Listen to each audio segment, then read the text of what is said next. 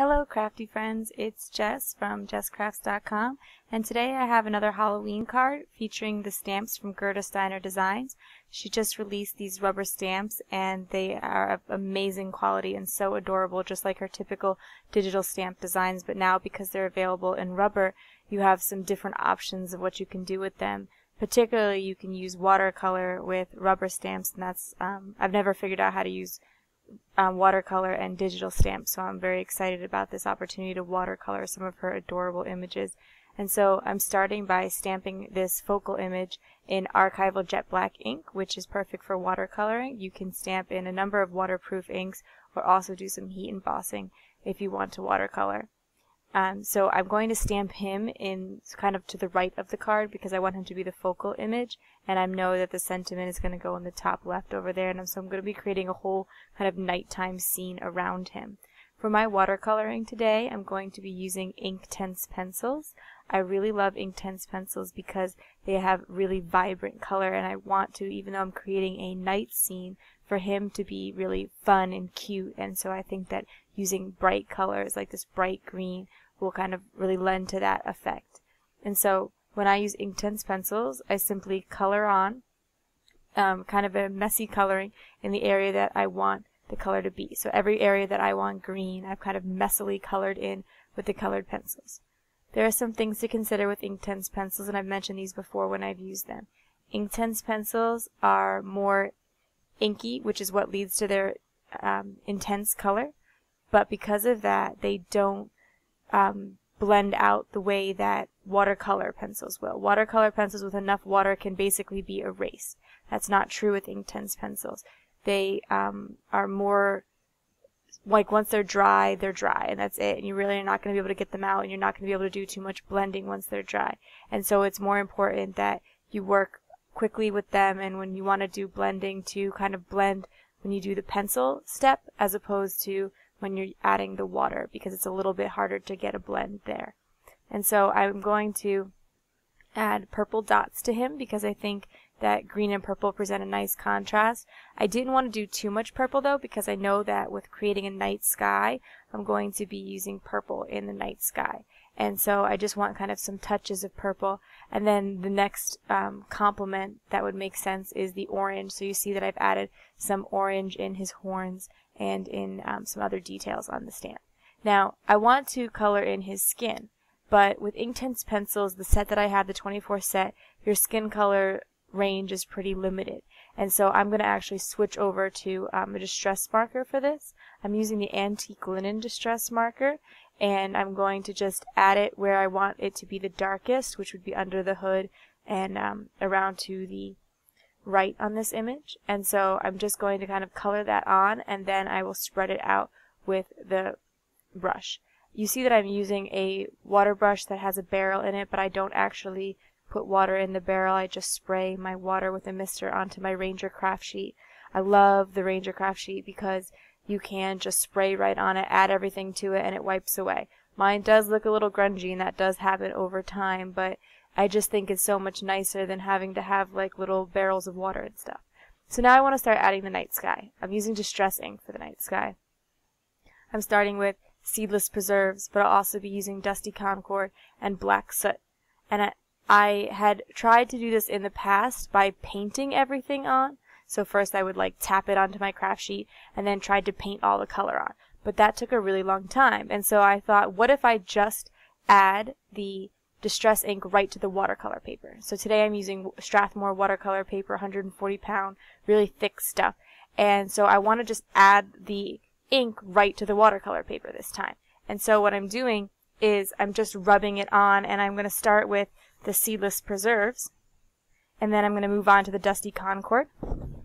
I want to make sure that there's a highlight around him, so the lightest color is going to go next to him, and I'm even leaving a little bit of a halo around him, but I will kind of fill that in later. And so I'm going to be fading from the light Seedless preserves to the slightly darker Dusty Concord, and finally to the black soot. And it will all be blended out in the end. This is just me kind of laying the color on.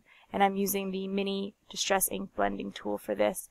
The distress ink does get all over your fingers and can spread around, so it is good to kind of clean up in between steps.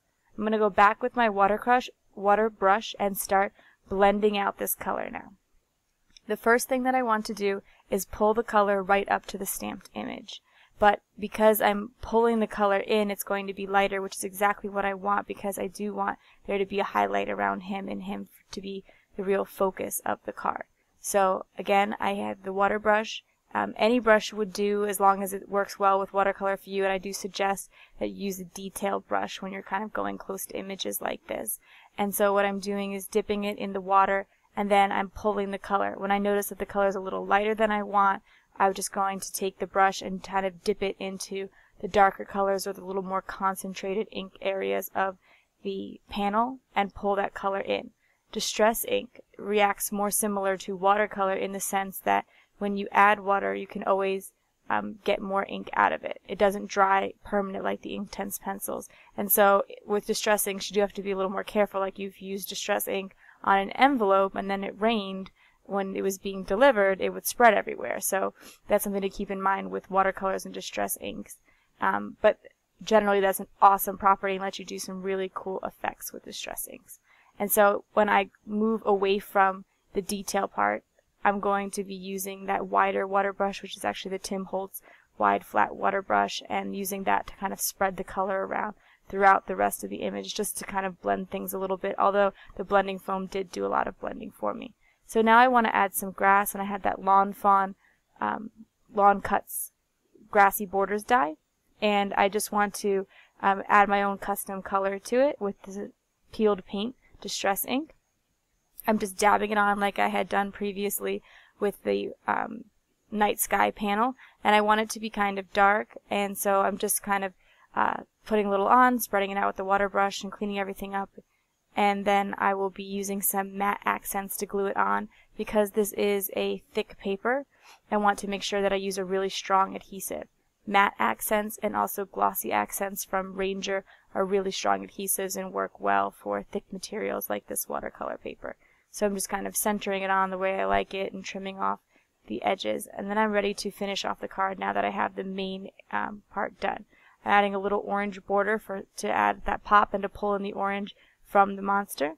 Then I want to create a little banner for my sentiment, but I want the colors to match and coordinate, so I'm using the Inktense pencils again, and I want to use the same green that I used in his costume. So I just scribbled a little bit of that on and created my own little piece of solid colored paper that matches, and he was using watercolor paper again there. So I'm just going to cut out the banners, and this sentiment is from the Mama Elephant stamp set. I can't remember, it has all the little Halloween characters, and I just really love this sentiment. You're bootastic. It's so fun. This will make a great card for kids. So I'm just placing that sentiment on with some foam dots, or it's really foam tape from Scotch, the really thin stuff, so that this card stays nice and flat, since everything so far is flat on the card. And I put it on a black card base. Then I'm going to be just adding some stars for the night sky. These are just some simple star sequins that I picked up at a local craft store in a big old bag you see up there. And so I'm just going to be using the matte accents again and my quick sticks tool to pull them on. I may have gone a little overboard, but I really do like the sparkle and shine, and I think it adds something nice to this card. And I've done a card with this effect in the past, and it was really well received by the recipient, so I just kind of wanted to try that out again. And so basically that's going to be it for my card today. I hope you enjoyed. If you liked this video, please give it a thumbs up. If you want to see more in my series, including the rest of these images from Gerda Steiner Designs, please subscribe to my channel to check out those other Halloween videos. I'm going to list some of the products in the video description below. Thanks for watching. Have a great day. Bye.